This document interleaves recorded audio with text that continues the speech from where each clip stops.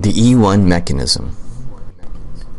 The first step in an E1 reaction is the breaking of the carbon leaving group sigma bond to form an unstable carbocation and a negatively charged leaving group. In this animation, the chloride ion. The second step, the solvent, which is also a weak base, abstracts the hydrogen adjacent to the positively charged carbon to form an alkene. The first step involves bond breaking and is an endothermic process that absorbs energy from the system. This is a slow process because the intermediate formed is less stable than the starting material and thus has a higher potential energy.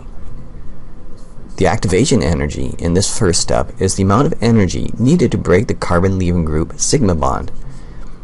In the transition state, the bond is breaking, the carbon is gaining a positive charge, and the leaving group is gaining a negative charge. In the second step, the solvent abstracts a hydrogen atom. The electrons from the carbon-hydrogen sigma bond delocalize to form the pi bond of the alkene. The transition state for this reaction involves both bond breaking and bond formation. Breaking of the hydrogen-carbon bond, the formation of a new hydrogen-oxygen bond, and the formation of a carbon-carbon pi bond. Since the energies for bond formation is more favorable than bond breaking, this reaction is exothermic.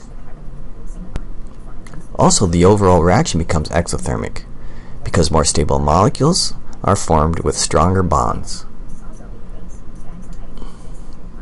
The activation energy for the second step is much smaller than the rate determining step and will occur at a faster rate of reaction.